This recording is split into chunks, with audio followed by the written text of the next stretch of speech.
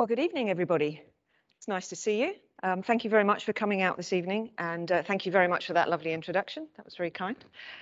So I am Professor Fiona Clark. The professor's quite new, and I'm still kind of giggling about it, but I'm very honoured that Cranfield have given me that title, basically for doing presentations like this, but on some of their courses. So hopefully I can share some of that with you this evening. It's difficult to title this presentation because the world of electronic warfare is black art, black magic, invisible, but it's about protecting those who protect us. So the title hopefully gives you a clue. And what I'd like to do this evening is just take you through some of the key aspects of electronic warfare and give you a view of what it is we do and how we do it. So I'm going to cover a number of sections this evening. And as I was thinking how to present this, I thought I'd run it as a series of questions. Who, what, where, when, how, and so on. So the first one, these are slightly contrived, but the first one will be, well, who am I and what's Leonardo about? And then we'll work through why do we need electronic warfare? What is it? How does it actually work? What do we do? And importantly, where are we going in the future? So that's my plan.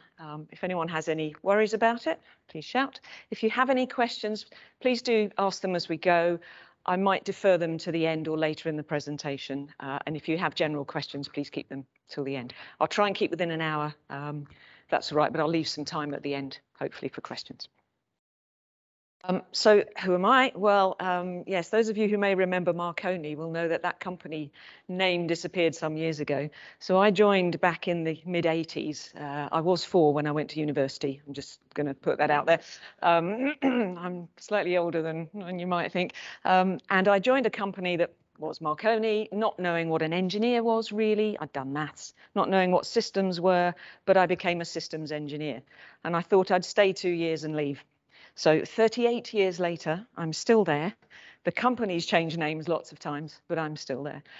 But I've always been involved in electronic warfare, doing some modeling work, simulation work, trying to assess what we might be building and how it might work and work better. And I spend as much time as I possibly can going on trials, sometimes to exciting places in America, quite often not. But you'll often find me scrabbling around random, funny tank-like looking things like that one. Anybody in the room know what that thing at the top right is? You're not allowed to answer. Good, that's all right. I don't have to shoot anyone. That's fine. It's actually an SA-8 surface-to-air missile, number 8 weapon system. It's a Russian system. It's kind of old now. That one's parked in Carlisle, just in case you're worried about the Russians coming this far over. It's a gatekeeper at one of the bases, so it sits there just through the gate and looks menacing. And it's one we acquired in a previous conflict. And I am the short one. I am always the short one in these photographs. Middle photo is our trials aircraft, so we fly around the UK, scooping up data and working out if our equipment will work. And the bottom one is up in Lossiemouth. That's an aircraft called the Protector. It's what UK is calling it. So they've just taken delivery. Sorry, Ollie's doing this to my head. Just taken delivery of the first of the Protector remotely piloted air systems. We're not allowed to call them drones, and we're not allowed to call them unmanned air vehicles because they're unpersoned air vehicles. So they're RPAS, remotely piloted air systems. And again, I'm the short one in the middle, but we have some equipment that we put on there and we were playing with. So that's what I like to do, is go play with stuff. I work for Leonardo. I'm not going to give you a long discourse on Leonardo, but just to say that we've come through Marconi, Celex, Finmeccanica, and we've acquired various bits along the way, like Westlands. GEC Marconi came from a long line of other well-known engineering companies. And we are now a top 10 global defence and aerospace company, which for our little island is pretty good going.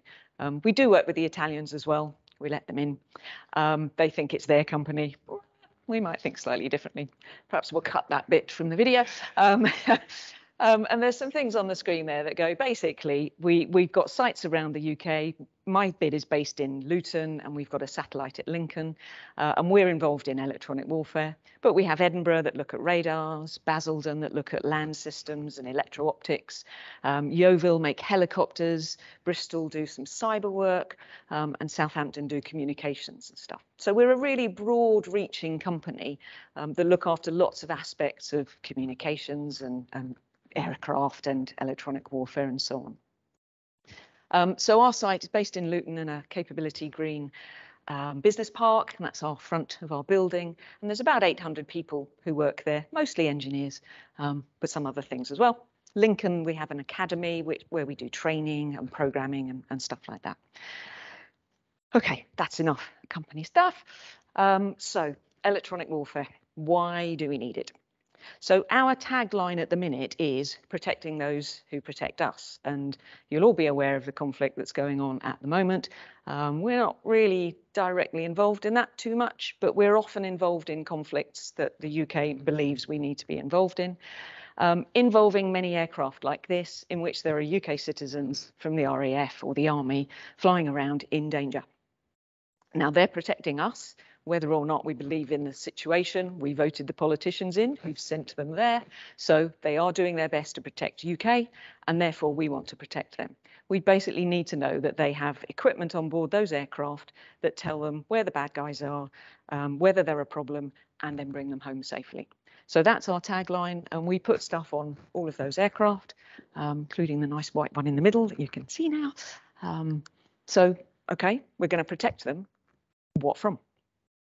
So if you think about something that's attacking an aircraft, you're probably thinking about something like this. There's a missile on the way, gunfire potentially, but generally a missile. We see it through Hollywood movies all the time. Something gets launched, it comes up to your aircraft, destroys it, or you counter it. But actually, that's not the thing I worry about. I mean, I do worry about that bit, but that bit is being guided towards the aircraft by something else. If you just shoot a missile into the air and I move, it'll miss me. So something is telling that weapon where to go, and that's the bit that I'm worried about. What's the bit that tells it where to go? What's the bit that finds me in the sky in the first place, that tells the weapon system the aircraft is there and it's maneuvering like this, and then guides the missile to hit the aircraft? That's the dangerous bit. Now, if I can keep that bit in a state where it doesn't know where I am or it's looking in the wrong place, then either the missile goes to the wrong place or better, it stays on the ground. And if the missile is on the ground, it doesn't kill me. So that's what I want to do. Are you all aware, by the way, that missiles are called missiles because they're designed to miss? Did you not know that? Excellent. I've taught Ollie something today. Missiles, the derivation of the word missile is actually misere, which is to throw. But there used to be missiles and hitiles. And missiles were designed to miss, get close, go bang. That's not very nice. And hitiles were designed to hit.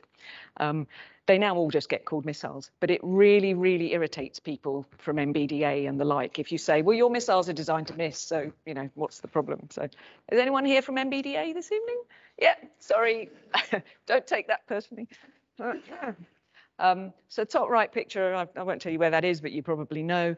The yellow and red circles on that picture are the engagement capability of weapon systems that are set there, ready to defend that bit of land. So if you're trying to get near something there to do your task, whether that's taking out a communication system or whether that's dropping supplies to people in trouble, there's an awful lot of red and yellow circles that will be covering where you're going. And each of those red circles is one of those weapon systems, one of those systems on the ground using, in this case, radar to find you and then launch a missile at you.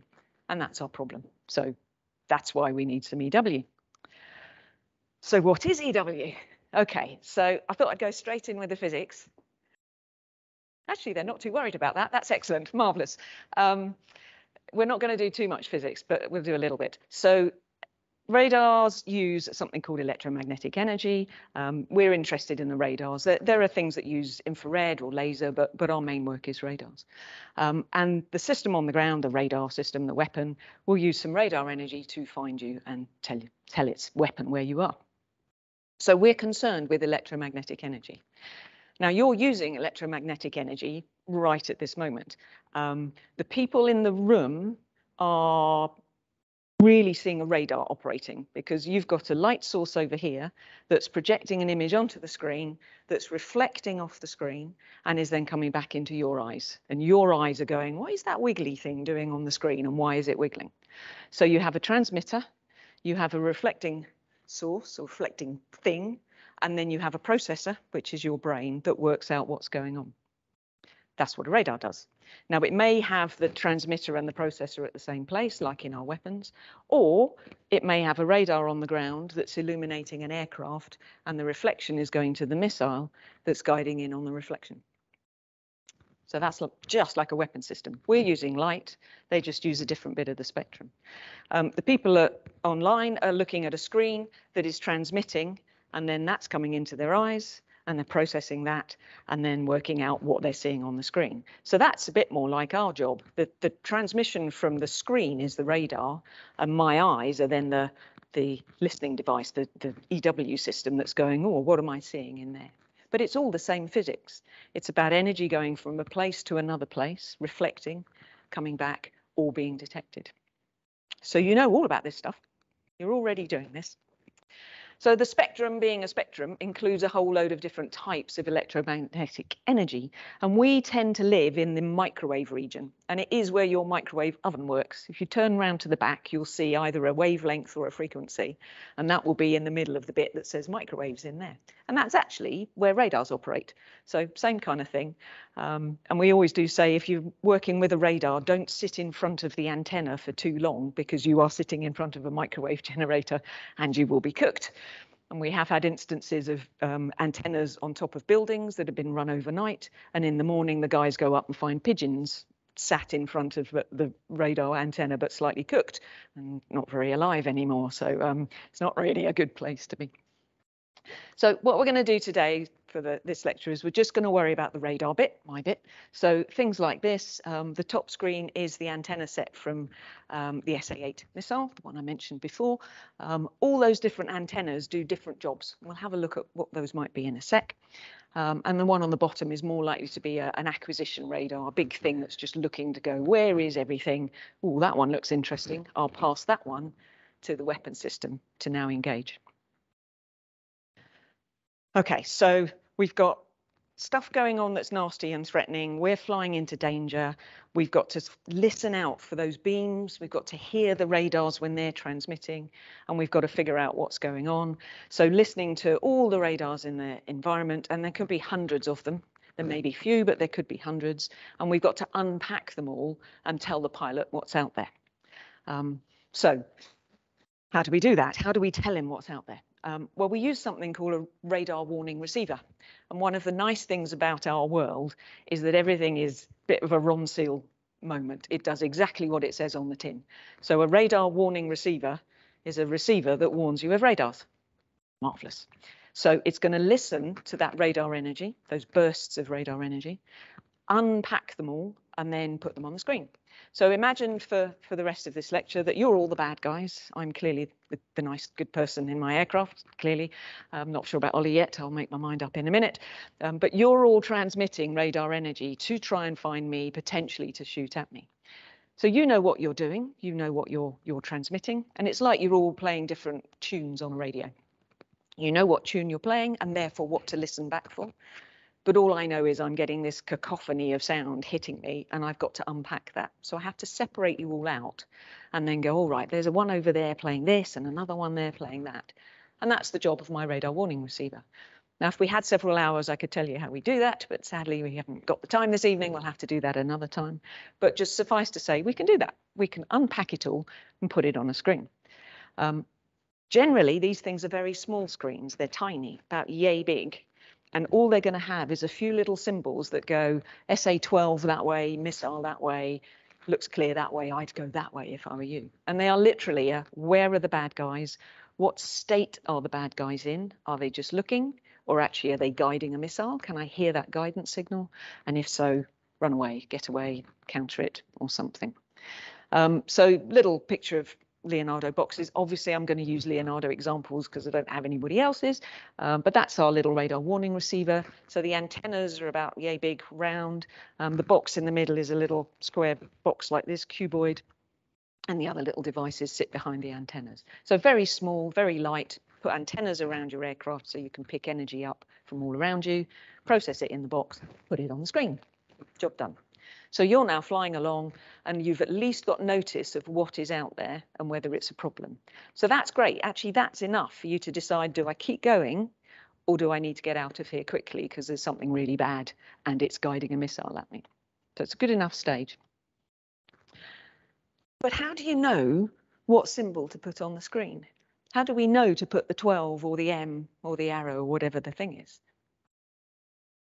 Well, we've got to tell it because it's just a box and it's just got a software algorithm in it that says, well, I've seen this kind of thing or I've heard this kind of tune being played, but how it knows what it is, well, we program it. So we use data, and in the UK, we have a national set of databases up in RAF Waddington, and that contains the UK's total knowledge of what's out in the world. Other countries have a similar thing, so they have their own national database, and some of that is classified data, and some of it is actually just open source stuff. If you're interested in radars and weapons and how they work, I recommend you go and look on the Australia Air Power website, Aussie Air Power. There is a phenomenal amount of stuff in there about weapon systems and how they operate and what they do. And I kind of read it thinking, is this really supposed to be here in a public release or thing? Okay, so you can find a lot of stuff from there. So that data is the kind of the sum knowledge, that's like our Spotify or our Shazam. So, there's a tune playing, I can Shazam it and it will go, oh, that's Whitney Houston playing How Will I Know, or something like that. From our point of view, we take that data and we provide programming tools that go, well, I'm going to fly here today. This is my mission. So I want to head off over that bit of land. I'm expecting there to be these kind of systems there because, I've got a bit of knowledge of who has what. So I use my mission planning to go, going to fly there. That's what I think's in there. And I pull out from my system specific data. OK, these are the emitters that I'm expecting to see. What do I want to do? If I see this, do I put it on the screen? If it's in this mode, do I alarm? Do I, ding-a-ding-a-ding at the pilot to say there's something really bad? And those kind of decisions. So that works in that little line that goes over to mission data production. So we create a set of data for that mission, and that's loaded into the system, the radar warner, before it flies. So then, when you go flying and you see something, hear that tune, we can go, oh, right, in my library, I know that that characteristic means it's that missile system. I'll put that on the screen. So I've now completed that. And those of you of my generation who remember programming videos, before the day you could just go record that and everything magically happened, where you had to know the channel and the what time it started, and you had to tell your mum and dad about 6 times before they worked it out. It's kind of like that. It's programming in that step by step. What is it I'm looking for and how do I see it? So there's 2 stages really. There's mission data preparation, software tools to allow you to do that, and then there's verification of that. So we do a bit of testing in a lab, either with hardware in the loop or just a software version. And we test that if we simulate the environment containing the things we've programmed, do we get the right thing on the screen? So the pilot will get the right idea. And then you go fly. Off we go. Marvelous. But how do we know what data to program? So I can program, but how do I know what that tune is and what parameters I should be programming? Where do I get that data from?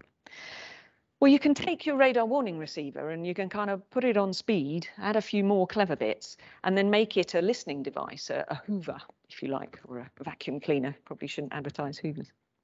So with the same kind of concept of something that's going to listen out for what those emitters are doing, what those radars are doing, if we add a little bit more processing, a little bit more subtlety, then we can start to go out to the environment we're working in, record the data we're hearing out there, and then analyze it so that we can then go, well, on that Tuesday when we were flying over there, this is what we recorded in terms of what my system will see. And out of the window, I eyeballed that there was a weapon that looked like this. Oh, that's one of those ones. So I can then go, well, that weapon has this characteristic. And that's how I can build up that data. So for that, we need something a bit better than a radar warner, but it's kind of that and a bit more. So they're called electronic support measures systems, or ESM systems, and they're there to give you the warning, but also to do that data collect and to give you an idea of what is out in the world, not just there's a bad thing, run away, but here is everything. So I can pinpoint all of you guys, I can put you on a map and go, right, you're there, you're there, you're there. So it's kind of just a bit more, a bit better. So the kind of image you get for that, this is from a system we make called Sage, looks something like this potentially. This is a graphic that we tend to use and how I like to run this when I'm flying. So I've got a big map, very dangerous area we're flying over here, lots of threats, lots of things that are going to kill me, clearly. And each of the yellow, red or blue blobs on that map is an emitter that I've detected. And remember, I'm just listening. I don't know what you're doing. I'm just hearing you. And I've unpacked that, worked out what it is, and then I've put it on the map to say this thing is there and this thing is there. So each of those little yellow, fluffy, bubbly things is a thing that I've seen. The red ellipse, we've got a map that isn't quite spherical, it's not quite right. So the red ellipse tells me how far I should be able to see for my height. We can detect as far as we can see with our systems, and the world is not flat, it's round. Therefore, at some point, the edge of the world comes in and we can't see past that. There's a famous advert for the Flat Earth Society that says we have locations around the globe, which I just think is great. Love it. Long may it continue. So that's the edge of what we could see. Down at the bottom, we've just got a listing that we can run through and get all the parameters out for what we're seeing. I have redacted a few of those because I'm not really supposed to put those on this kind of open source thing. And then on the left, we can then kind of pick one. And I've picked the one that's got the little black box around it and the line going through it. And that will then tell me all the parameters. So the tunes it's playing, what those individual bits of energy look like. The two blue blobs, with this system, I can say, tell me exactly where this one is. And I can ask it to geolocate any of those emitters. So I've picked those two, and then the system goes through a little process and it works out exactly where they are. And I like to think it's like when you had your toddlers and you had one of those 5-year-old birthday parties that we all survived, if we're lucky, and you had 30 toddlers and they were all running around the garden in the daylight, and then it got dark and mum's come to pick one of them up and they're all screaming around the garden, and you're kind of trying to find your one, and there's no lights because, of course, you know, I don't have lights in my garden, and you've got to figure out which one is the right toddler and then be able to go, right, you're going home with your mother. I don't actually pick children up like that and give them to their mother, but you get the kind of idea. And this is the same kind of thing. It's like there's so much going on, but I need to be able to find the individual one and go, right, you are actually just there and located. So that's that kind of concept in there. So a much nicer display. I get a picture, can see what's in the world.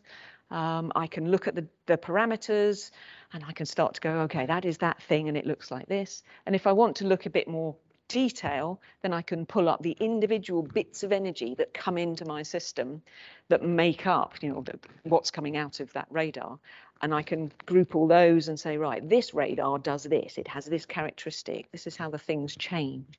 So the greens and the pinks just tell me which bit of the system they've come through. The bit that's kind of white, these are different parameters I'm showing. So one is frequency, one is width of pulse that they've transmitted, and the one that's moving up and down is power. So the white bit is a scanning emitter. And as it scans past me, I get a little bit of power, and then I get more power, and then it goes back to a little bit of power. So that little peak there and the little bobbly bits at the side are showing me that beam as it's scanning past me. And I can measure then how often that beam comes past and things like that. So this kind of system allows you to dig right down into what the radars are doing, measure them, identify what belongs to what, and then build up your library with all that data. And you can then go flying with better data. And we can upload data to these platforms live. So with that big white protector, MQ9B, we can see this, analyze it, decide how we want to change the program, and send it up while the thing is flying. So we can change data and be very, very current. Yes.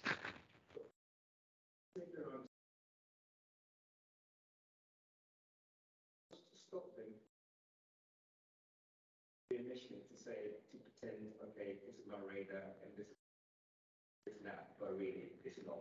Yeah, that's an excellent question. It's in case it wasn't audible there. So the question is, what's to stop these guys spoofing and spitting out something that isn't right? Nothing.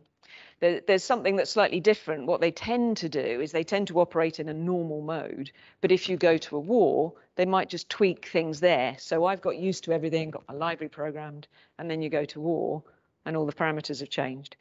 Laws of physics and engineering say they can't go too far. They can't suddenly do something completely different, but they can change. So these systems, the SAGE system, doesn't actually care what the parameters are. So if you give me something new, I'll just identify that as a new thing.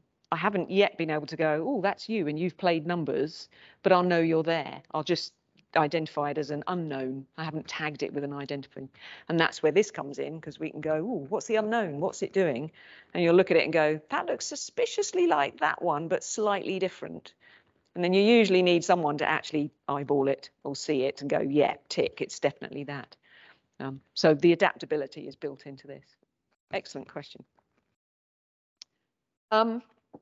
Okay, so this is about the what is it and how we get those parameters, but how do we find out where it is? Well, we use a clever little antenna set called a high accuracy direction finding antenna array, or HADA for short, and it's that grey thing on the side there. Can't go into too much detail clearly about how it works, but the thing is about this big, stick it on the side of an aircraft, and it's able to do some, wait for it, hoopy maths. This is my term that I'm trying to get into a publication somewhere, hoopy maths in there. So doesn't really matter what it's doing. If you're interested, I'll talk to you afterwards, but perhaps not on the camera. But it uses a very physics related and very solid mechanism by which it can find angle very, very accurately. High accuracy direction finding. And then as you fly a baseline, you fly along a little bit of space, you can measure angle, measure angle, measure angle, and then you can triangulate to where that system is. And if your angle measurement is very accurate, then your triangulation can be very accurate as well. We do this from one platform, and we do this by listening. So back to the toddlers in the garden, I can just listen to the one toddler and know exactly where they are by doing that bearing sort of measurement. So just an example for the screen. So this is Cambridge Airport. I'm sure any of you who've flown know exactly that airport. So the ground truth is where the little blob is, and that's if you go to Google Maps, you can see the air traffic control radar. And our fix from our Sage equipment is the green box in the little square.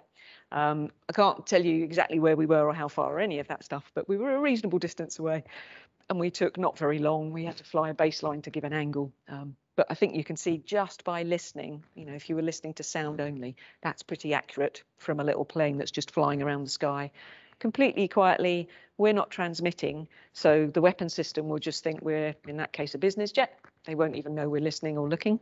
And with the MQ-9B, it's so quiet and so high, nobody will know it's there. And it's able to do all this kind of location. So that's how we find the data. So going around our little EWOS lifecycle, so electronic warfare operational support. So we did the programming to get something on the screen. We've now gone round, we're now analysing what we saw, looking at the new things, you know, what is that, where's it changed, and just double checking what we have is correct. So that takes us round the loop of being able to do all that listening. What's out there, where is it a problem, what are its modes, and so on. So I can now give my pilot a really good picture, so as they're flying along, they know, you know, whether they're safe, whether they're not, where the safe places are, and they can adapt to that. But what if something out there is not very nice? What if it's threatening, if it's gone into a mode where it's tracking you? So it's a weapon system. Generally, there'll be an acquisition bit scanning around to look at what's in the sky. And then when there's something that the weapon system thinks is threatening them, because it's heading towards them perhaps, then they'll put a tracker up and lock onto that aircraft. And that basically means that there's a radar signal. It's not scanning anymore, it's staring. And the radar processing allows it to put a box around the thing it's staring at. So if that's an aircraft and the aircraft moves, the box goes with the aircraft and they track where you're going. That's clearly threatening to us, and anything that is tracking us is likely to be doing so to work out whether it can shoot at us. So this is bad news. Okay, so something threatening out there, I'm going to have to do something about it. So here's my SA8 again.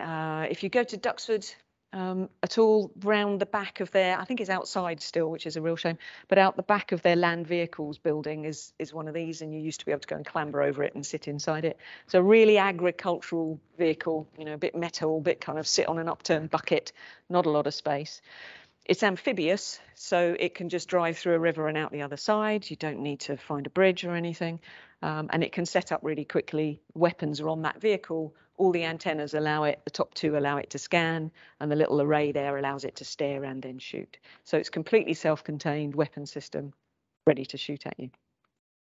So the kind of technique that this uses, and this is all, you can find these kind of techniques on Google and Wikipedia and stuff. So this uses something called command to line of sight. So on seal moment, it's going to command the missile to the line of sight from the weapon system that on the ground up to the aircraft. So if you have a missile that you launch and you then pull it onto the line of sight from you to the aircraft, wherever the aircraft goes, if the missile is on that line of sight, it will hit that aircraft. So that's the kind of concept.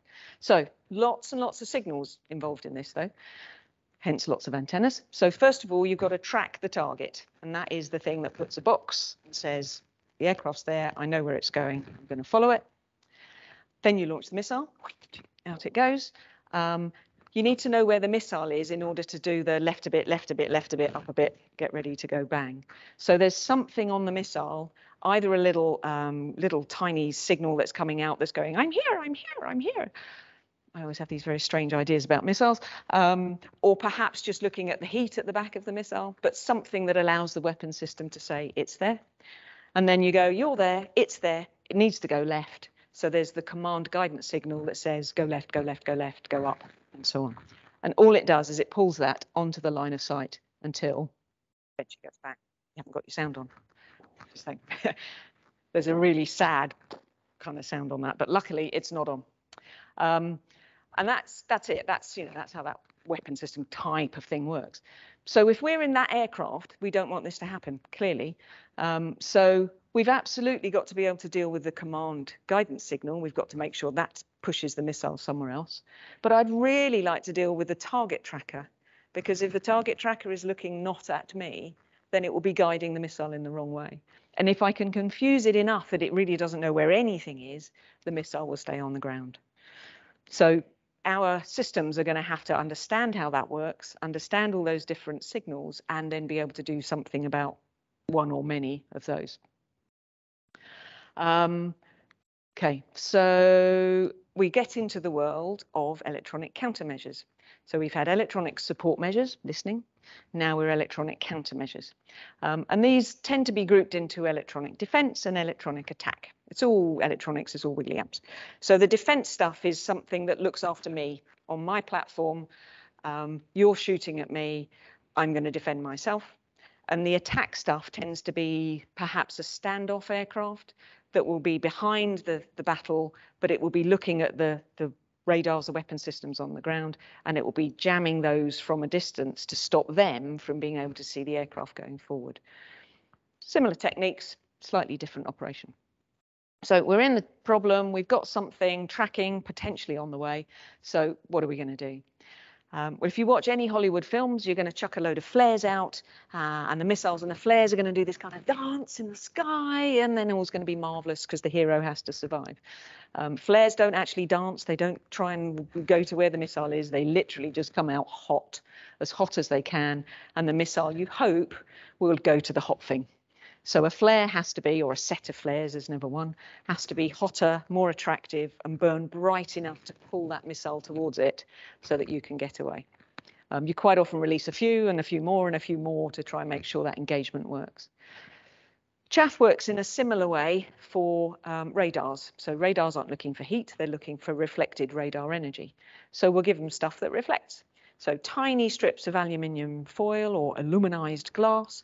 Each one acts like a little dipole, like the old Yagi antennas on your roof that your telly used to come in through if you don't have cable. Each one of those little dipoles was a little reflector that built up signal, and then you'd push that down to your telly. In the case of chaff, we'd lob out thousands of these strips, and each one reflects and reflects onto the next strip. So you get something that looks actually like a physical size of an aircraft from a chaff cloud. We used it in World War II. It's kind of a bit out of date now because most missiles and radars are able to go, yeah, that's chaff, that's not an aircraft. But you can still get some usage out of it. So these things are called passive because basically you just lob it out of the aircraft and it does what it does, hopefully working, but you can't do anything to it, it just is. So the flares are producing a heat source for a heat seeker, and the chaff is producing a thing that looks like an aircraft. The other thing you can do is use an active system. And this is where we come in the real EW. We produce electromagnetic energy back to the weapon system that looks like an aircraft or better than an aircraft. So there's various ways you can do this. You can just, like the screen up there, you can just throw out loads of bursts of energy and just swamp the screen. So you'll all have seen on James Bond and stuff, you know, when they're looking for James Bond coming in, you have a radar sweeping round and there's a little beep as it goes past James Bond's aircraft, beep every time. If that was beeping, can you imagine how annoying that would be with every single one of those things going on? But you're used to getting a nice clear, there's one aircraft, there's another. So if we just give the thing thousands, then the radar is going to get swamped. That one's managing to put them on the screen. But which of those yellow blobs is the aircraft that they're interested in? That's really hard to find now. Bit unsubtle though, they will know you're jamming them. Jamming is a common term for countermeasures. There's loads of stuff on that screen. Clearly you're doing something. Therefore, there's a high value target in the area because it's jamming them. So they're now really alert and trying to find where that is. So we'd kind of like to do things that are like maybe a little bit more subtle than that, but if needs must, we'll just chuck loads of data at it and that's fine. So electronic countermeasures is going to be throwing out energy to confuse or seduce a radar to look somewhere else at someone else. So that's what they are. One of our directors coined the term digital stealth. It was in response to the F-35 aircraft that, you know, we've bought in the UK, the invisible fighter, as it's always shown, stealthy, invisible to radar. It's very small, very, very small to radar, but it's designed to work for today's radars. So, you know, it's hard to find, definitely is hard to find, and it's exceptionally fast. So it's in and out pretty quickly. But of course, what do the weapon systems designers do? They go, well, we can't see it in this frequency band. Well, we'll just go there or here, or we'll do something else. So, you know, we know as soon as you put anything like a stealth bomber or a stealth fighter out, everyone starts moving somewhere else. So we prefer not to try and make the physical aircraft stealthy. Well, small is good. But what we do is digitally hide ourselves. So we're going to either put so much rubbish out in the surrounding world, lots more toddlers, that you can't find the one you're interested in, or we might just kind of go, well, look, there's something over there, much nicer. Go that way, you know, and we'll just quietly disappear. So we go for a digital mechanism rather than a physical aircraft. Both have their uses, and I am slightly flippant about the F-35 because I don't make it, therefore, but that's what we're going to do. So you kind of class these things in a couple of ways. There's noise jammers, which basically just shout noise, white noise, kind of stuff. So if you're trying to hear your tune or hear your toddler and all you've got is going on, you can't hear them. And that's a little bit like what we've just seen on the screen. So you just cover the whole of the screen for the operator in rubbish and he can't see through it to where your target actually is. But it's brute force, needs a lot of power, and they'll know you're doing it. So it's not the most subtle. So you tend to have deception jammers, and they are more likely to go something much, much nicer, just over here, that way, boys. They can be, some of these examples here are from older systems, so you can have a deception jammer on your aircraft, off your aircraft, combination. So the bottom right image is of the Sky Shadow jamming pod. That was designed when I was 5. Started its design. It's quite large. Our Tornadoes have gone out of service, but they're still in service around the world, and Sky Shadow is still operating around the world. So have a look at your mobile phone today. Hoik forward 54 years. I've just given my age away, but you might have worked that one out. Hoik forward all that time, and how much of the stuff we're using today do you think will still be operational in that time and still providing protection? It's quite astonishing. Good engineering. The top one is a naval decoy. So this is a system that if you, and in the Falklands War, you may remember the Sheffield was taken out by an Exocet missile. Ships don't move very fast and they sit on the water. So if a missile comes anywhere near them, it's going to do damage. So we designed this thing, a naval off-board decoy. So as a missile's coming towards you, you put a decoy out on a parachute and it falls slowly down to the sea, not in front of you, and the missile follows it and therefore doesn't hit the big metal thing floating on the water. It's a really good thing. The one in the middle is a towed decoy. Decoys are designed to decoy. They're not designed to make the missile go bang. They're not designed to make it go miles away. They're designed to pull that missile aim point onto the decoy. And that one is on a piece of string. behind the aircraft. So if the missile veers towards that towed decoy, the aircraft is safe. All basic deception techniques to pull the missile aim point away from you so that you remain safe, and it goes somewhere else. The latest one we have is something called bright cloud. So bright cloud is an off-board active decoy, but it's an expendable one. It's not on a string that you can keep using. This is a device that is self-protection at the point you're being fired at, and you throw it out of your aircraft, and it can pull a missile away. This is not quite, here's one I prepared earlier, because this is not a real one. I can't get the lid off. But this is a space model of a bright cloud decoy. And you can tell that because it says bright cloud in big letters on the side. The real ones don't have a red nose and bright cloud because we'd rather that other people don't find them when we drop them. But that is the size of a modern self-protection jamming system. So I'm being shot at, there's a missile on its way to me, and I deploy this. It's got these little fins that ping out. All they do is keep the body stable so it doesn't tumble too far. And it comes out jamming, shouting, and it looks to that weapon system so much sweeter than you do. And all it's going to do is make the aim point go that way, and then it's just going to fall to the ground. And they usually bury themselves right down in the ground so we can never find the things again. But that is a bright cloud decoy. This one is representative of size and weight. So if you want to come up and have a fiddle later, Ollie, can I just give you that to hang on to? Don't sit it on its fins because it will break. So that we designed that one many years ago, but the technology wasn't available. No. Yeah, it can sit that way up, but not yet. It'll fall off. One of my best customers, who owns a multi-billion-pound company, did that, and the thing fell off and broke. So it'll sit on its fins. Just do it carefully. So that one we designed, that fits into a standard chaff and flare dispenser, which are on most aircraft. So you can simply take out a chaff block and put in a bright cloud decoy and go fly with that. And that will then defend you against all the missiles that we know about today. And as soon as we got to the point we could make that, all the technology came in, the batteries, everything else like that. And our first people who looked at it and said, yeah, but our dispenser isn't that size, it's that size. Oh, great, thanks for that. So within no time at all, we had to design this one. This one is one I've dropped earlier. So these fins are not real and they break all the time. So this bright cloud is exactly the same as that in concept, but it fits into a 2 by 1 by 8 dispenser. Good old inches for those of you who work in inches like what I do. So that fits in a different dispenser, same concept. Take out what you've got, put this thing in, and that will protect you against a missile.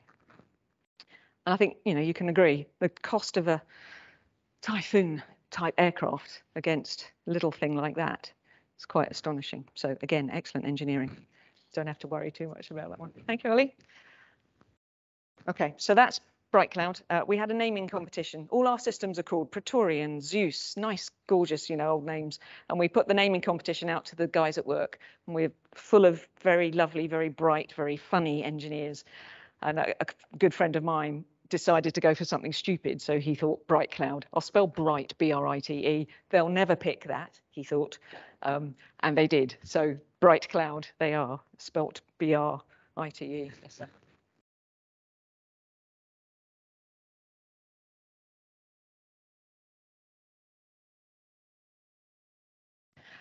It needs to be programmed for what you might expect to see.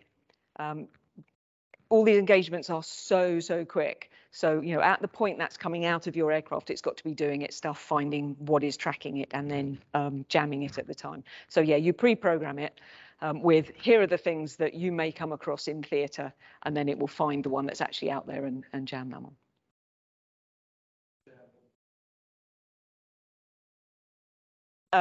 If it's something you've never seen ever before, then it can do a default program that you just kind of, fingers crossed, hope. But you're unlikely to come across something that's brand new that you've never seen before in theatre, and you can program it up just before you fly. So if you have any data at all, then you can program it. Okay.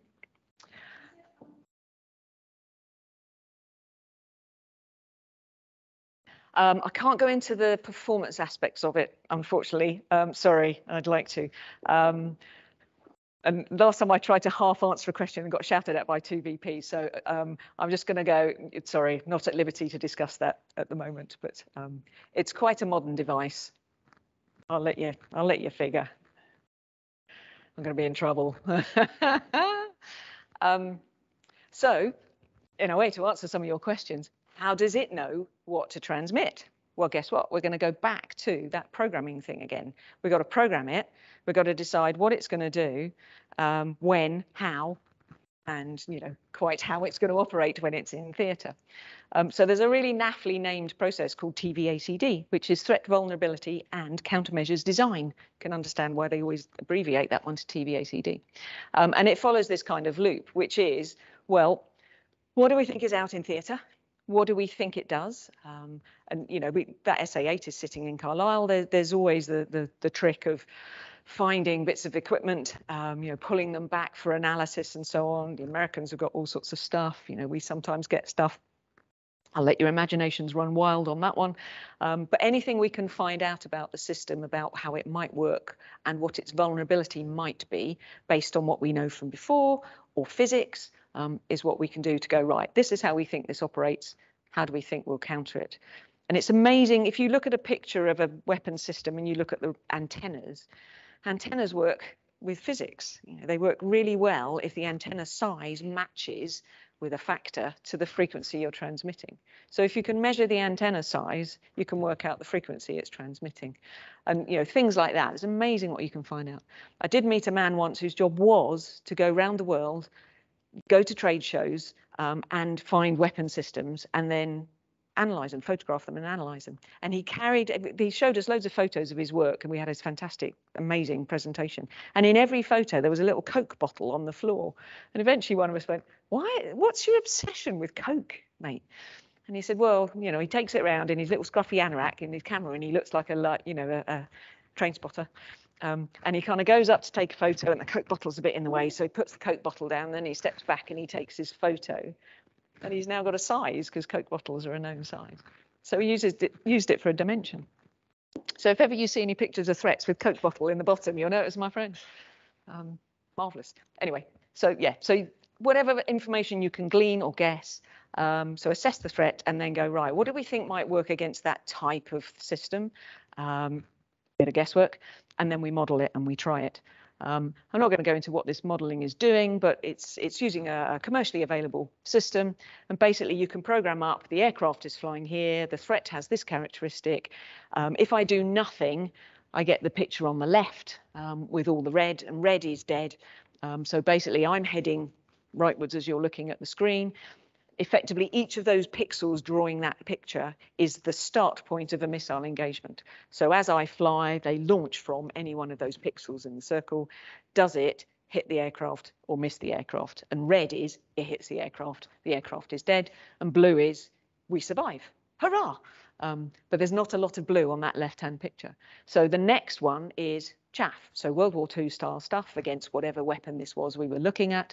Chaff is not very effective against this weapon because it knows it's chaff. So that picture's not very different. The next one is bright cloud. So if you have a bright cloud system that's an intelligent system, and yes, we've programmed it up with something that is fairly benign but should work against this, and then you get to that image. There are still some holes in there. If you head straight towards the threat as it's launching and you don't maneuver, then the bright cloud will drop. It's a gravity-fed thing. So the bright cloud will have dropped, and as the missile is looking at the bright cloud, it will see you and then it will hit you. So the moral of that story is, if the threat is directly ahead of you and you drop something, turn. Just don't go straight at it. So it gives us tactics as well as that kind of thing. Now, the little GIF on the right is just animating those. So that gives us an idea. That gives us, so this looks good. We've got a little bit of a tactic. Don't do that. But you still have to go out and try it at some point. And if you're lucky, you've got somebody's captured that threat and you can then try it in a trial situation. But sometimes you are where your question came from. The first time you see it is when you're out in theatre. And then you've just got to hope that the engineers have done their job well. So that's the bit at the top, the TVACD bit. What's the threat? How does it work? How do we think it works? What do we think will work? And then there's a little line that programs into that. And that all gets programmed into the bright cloud and so on. So can we improve on where we are now? We can see everything. We know where it is. We've got countermeasures so we can deal with it. But they're all at the minute separate. So what we want to do finally is we want to actually link them all together. So this is the Praetorian defensive aid system on Typhoon. So Typhoon is a superb aircraft, and the Praetorian system was being designed really early in the design when I joined the company. So that's 38 years ago. It's still out there, still working, and still going through extra design. We are putting in more and more capability, and it's going through a stage of evolution into the next variant.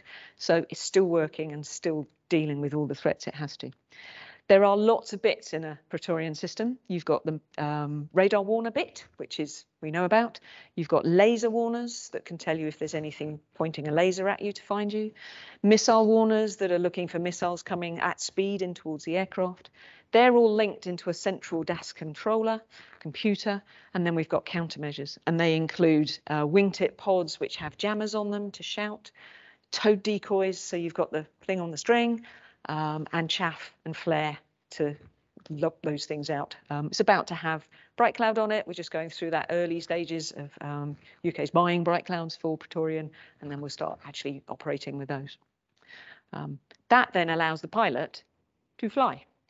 His system does everything for him, sees where everything is, manages what it's going to do, does it, tells him what it's doing, and occasionally it will give him a kind of beep and go, could you just turn into that angle over there, please? Because, you know, if you do that, then I can do this countermeasure. But otherwise, they just fly. The system does everything else, which is nice. So that's where we are and what we do at the minute. But what about going forward? Well, yes, obviously not going to tell you too much about this bit because you'll go and tell your Chinese and Russian friends. Please don't. So the next thing coming up, I'm sure you'll have heard of, is it's been called Tempest as the platform. A Future Combat Air System, FCAS, is the name at the minute. So it's a 6th generation fighter for the UK and other nations. It is an international collaboration, which is always exciting, always fraught, because it's, you know, dealing with other people in the UK can be quite fun, but when you add in all the cultural stuff as well, it's interesting. We are the design authority as Leonardo for the protection suite, which is excellent. That's where we like to be. So all our history can come through with this. Due to enter service in 2035.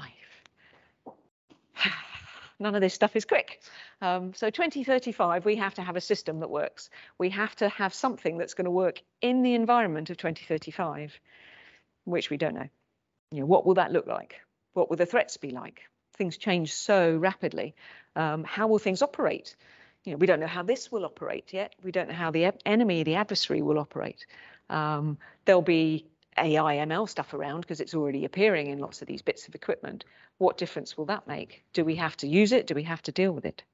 So all these questions for this platform that we're trying to answer at the moment. How do we do it?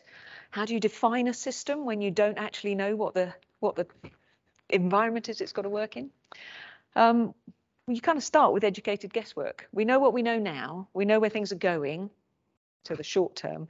So then you go, well, what would I do? I'd push this and I'd push that. So what we have to design is a system that allows us to grow, to take all those things in.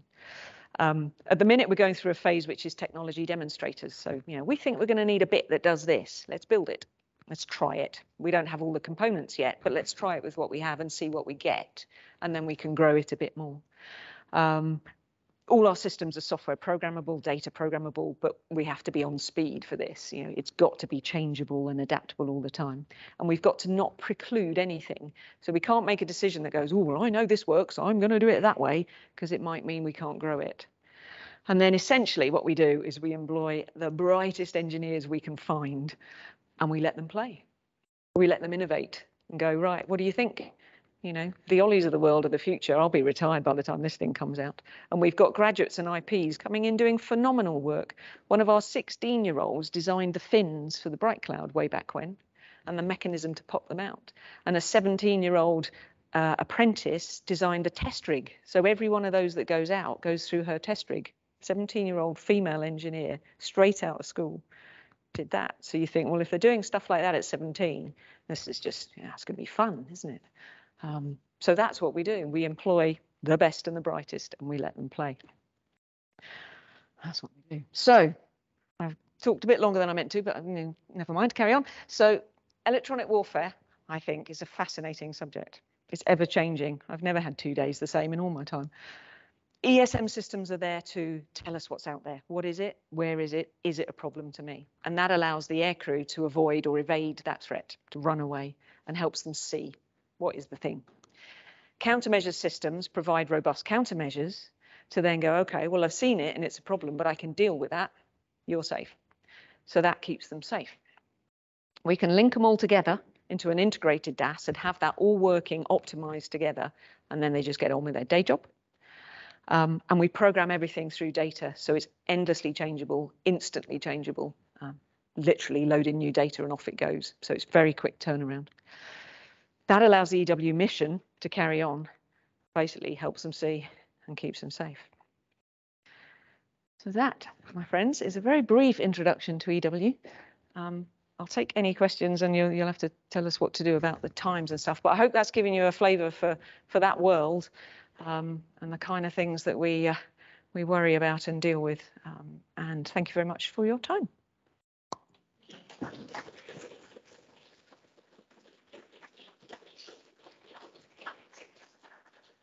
So we've got a question in the chat, so I'll kind of start there and then I'll grab some people in the room as well. So got a question from Johnny P. Toad decoys are often a feature in defensive suites. Are they often difficult to recover? If very straightforward, is there perhaps a role for towed sensors to, like in submarines, to give new capability? Good question. So yeah, towed decoys shouldn't fall off. When we first started designing them, we had a few moments and we kept dropping them in fields and have farmers ring us up and go, someone's dropped a bomb in my field, because they look like a bomb. But they're designed to stay on the aircraft throughout the mission and you bring them back. And then as you fly somewhere near your runway over a bit of grass, you cut it and recover them there. And what you find is you have to put a new cable on, but you can fly them again. They're usually pretty robust and obviously we engineer them to be so. Bright clouds, yeah, quite difficult to find. We have to put bird trackers on to find them. The thing about that is there's nothing clever in it, in a way. You program the data up, but that goes as soon as the batteries run out. So it's electronics. I was once asked, well, couldn't someone, pick one of those up and reverse engineer it? Well, you could, but we've got about 25 years of investment in that. So good luck with that, trying to actually make it work. So we're not so worried about recovering bright clouds, but towed decoys should always come back to base with you and then you refurb and fly them again. In terms of other sensors, yeah, submarines already tow kind of stuff behind them. The sensor packages that I've talked about, because they're passive, so they're not transmitting. So actually you can just put them on the platform, just have antennas round and nobody really notices they're there. The MQ-9B, when we first fitted our antennas, ours were painted grey, standard colour, and the platform there was white, so you could see the antennas. But if we'd actually painted them white, you'd never even know what was there. You just think it was a drone. So yeah, sensor arrays and stuff we tend to have internally, but countermeasures, yeah, we can recover. Any questions in the audience? Cool. 1 second.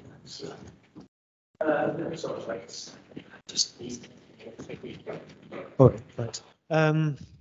Yes, you're quite dismissive of the F-35 and other stealth aircraft. Can modern radars adapt their transmission quite quickly to defeat them? It's not a quick process, it has to be said. Yeah, no, that was a bit flippant on me. I think the F-35 is a superb aircraft that definitely has a role. But I think it has a role it's designed for, and it will be overcome. That we will find things that move out fairly quickly. Modern radars can certainly adapt how they operate. They're more and more programmable. They're more and more variable in how they operate. So yes, they can adapt pretty quickly. But to get to the level that they have that adaptation takes many years. So if you were to say, I'm going to defeat the F-35, you'd be looking at probably years of development to find something that was completely different and would be able to overcome it. But essentially, all of this is physics. So, anything you can make programmable, you can adapt. Anything that's a physical kind of hardwired, like a stealthy covering on a platform, well, that's not easy to adapt. So, which is why I tend to kind of go, yeah, it's good, but do it digitally. Is that a... Okay. Yes, I just wondered if there's a big future still in stealth. Should we still pursue it? Yes, there is, but again, it's going to have to be adaptable. I think James Bond had the best one where he had the car that became invisible by just kind of sensing what was around it and then just projecting it on the screen. So I think if we could work to something like that in radar terms, that would be awesome, wouldn't it? Not sure we're quite there yet, but yeah, there's making it hard to find is definitely a good thing. You know, if you've got a big aircraft that's really reflective, then they'll know where you are from way out. Whereas if you are small, then you give your adversary less time to adapt and to react to you. So stealth is always good. And our aircraft, you know, modern aircraft are small. They're a lot smaller than they used to be. But that kind of between small and stealthy is a decision on operational usage, really. Thank you. Another question in the audience. Sorry. Do your systems always rely on the pilot to evade? Excellent question. So our pilots at the moment really don't like the concept of the aircraft evading for them. You know, they have one job and they quite like it. It's a bit like your cars. You know, your car automatically brakes for you sometimes and avoids going across lanes. I had one of those cars as a hire car and I didn't know how to turn off the lane avoidance thing.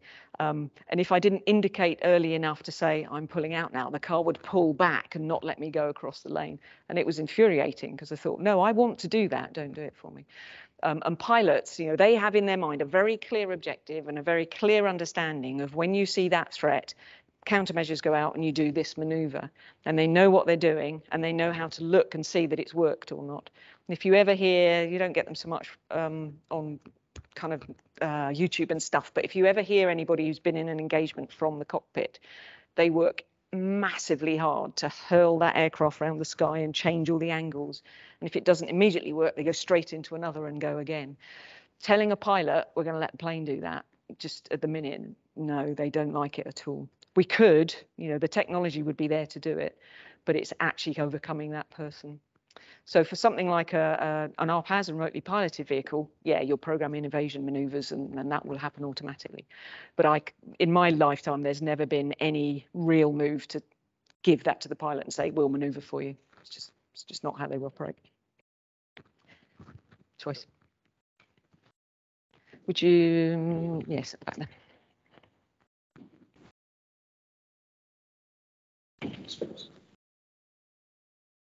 In terms of track and play, how long do you think you've got? Because let's say you're one of those open intelligence websites where you've got two slow-moving targets, the Russian helicopter. The Ukrainians keep eliminating them. Time they light them up, they release track and play. And they keep doing that for several kilometers until they run out of track and play. Then just take a quick break. But it kind of implies that quite easy to do on at least slow-moving targets. Quite easy.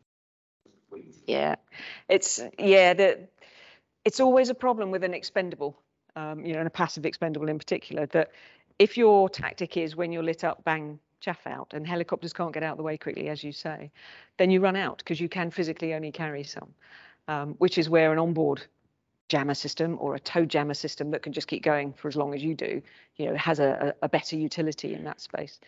And then it comes down to the tactics of the conflict. And, you know, I have to say the way the Ukrainians have managed this war and the tactics they've employed have been absolutely spot on. You know, they've learnt, observed, learnt, you know, and they just know that as soon as they do, you know, light up and it's going to bung chaff out. Okay, well, I'll wait 2 minutes, or I'll wait 20 seconds, do it again, do it again, do it again. And when they don't get chaff out, right, now I'll shoot. You know, it's operational tactics. Any countermeasure you make, someone will come up with a tactic that will beat it. So we then do something to the countermeasure, and they then do something to the tactic. We used to work in the naval world with that siren decoy, their naval decoy, and we created something that defeated all the missiles that were around at the time. And we were at the same site as what's now become MBDA, but was ours, guided weapons at the time. So we did something and went, ha, gotcha. And they went, oh, that's clever. Right, we'll do this. Okay, gotcha again. So they had Sea Eagle, we defeated it. They went to Son of Sea Eagle, we defeated it. They went to Super Son of Sea Eagle, we defeated it. And eventually they left and became MBDA, which was awkward because we can't talk to them now. But, you know, it's not a game. I absolutely do not mean it's a game, but it is always a constant. We've done this, they'll adapt. Like the stealth thing, we've made this brilliant stealth fighter, they'll adapt. Right, we're going to have to do this now, they'll adapt. And it's why, you know, you can't just go and buy a countermeasure system off the shelf that was active 20, 30 years ago. So you can, yeah. But you're absolutely right. Yeah, that's an obvious thing, isn't it? Right. Yes. I think we just a couple more questions because it's run a bit late, but I'm going to use my advantage of having the mic to ask one. Kind of duty bound to ask the obvious question. So we've got AI, so you've got these kind of new capabilities, deep generative networks that can produce, like in the visual field, like incredible and often arbitrary imagery to high levels of fidelity. So what's to stop you sort of building a generative adversarial model that can just produce a arbitrary spectrum in time, power that mimics a radar or invents a new radar?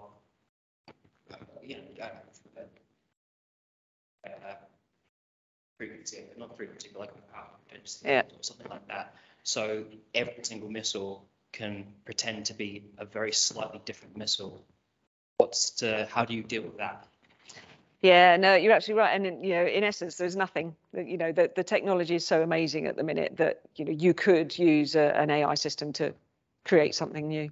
But then we can also turn that on its head, and we can use a similar AI type system to go, well, we know what the world normally looks like. So if anything's different, do something about it. And you know, much as we would have to go through the cycle of learning, you know, and everything we've programmed into here and all the technology it uses is something we've learned and developed. What the AI ML world allows you to do is to speed that process up. So it's effectively allowing this system to do the learning for you. The issue, again, much like the would you maneuver an aircraft on a pilot, from the defensive point of view, would you want an AI system that's making its own mind up and doing what it thinks, but you don't know what it's going to do? So again, there's a bit of hearts and minds in there to go, well, when do you trust that system to always behave correctly, adapt, but not adapt too much? And you know, so, and I think again from the weapons system, if they, you know, they could mimic various things, they could make it adapt characteristics all the time, and you know that will be difficult for today's systems if we've got a weapon that's going all over the place. But by the time that comes in, we'll already have the signal processing in that goes, we know stuff's going to change. Can we put the corollary in? So again, it's back to that step forward, step forward, step forward. But in principle, AI can do anything you like. The control of it and the trust of it is always the slight issue, really. Just double check there's no questions left over. Fantastic. So I'll quickly do the vote of thanks. Well, this was an incredibly fascinating kind of like whistle-stop tour through kind of warfare. Sort of like it's good to know that UK is still a world leader in something. That's always good to know. Yay! Go us! I've got to say, lots happening. What happens? Yes. The language itself, so having a little trouble kind of following along. And it's, yeah, I sort of come from like a aerospace systems background, and this does very much feel like magic masquerading as technology. It's a very kind of a esoteric kind of thing, fascinating. And it's kind of like it's a bit of like James Bond, a little bit of espionage, but it's also like chess as well, and also a bit of game theory. So there's just lots and lots of stuff, things to think about there. And so more hands-on than I expected. So that was kind of obviously. And Space Protect team, Space Protect us. I think that's a fantastic kind of summary of what. So thank you very much for a fantastic lecture. And we can sort of give their thanks in the normal way.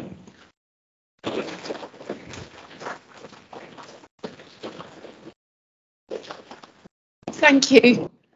So for those of you who don't know me, I'm Caroline Betts, and I've just, for better or worse, been elected as chairman of the branch. I just wanted to advertise next month's lecture, which will be our president's lecture by Peter Curtis, and it'll be on the Aeralis modular aircraft. It will be on Thursday, the 8th of December, here at 7 p.m, and we hope to have perhaps a few mince pies before we start. So some of you may have had a publication of the programme which doesn't have the correct date in it, so please make sure you come on the correct Thursday. And in January we will be having our joint lecture with the Beds Civils Engineers Society, and that will be on Wednesday, the 11th of January, and that will be preceded by a buffet if that's any incentive to attend. So I do want to thank Bernard and every other member of the committee for their work over the last year or so, and we look forward to taking the branch from strength to strength. Thank you very much for attending this evening.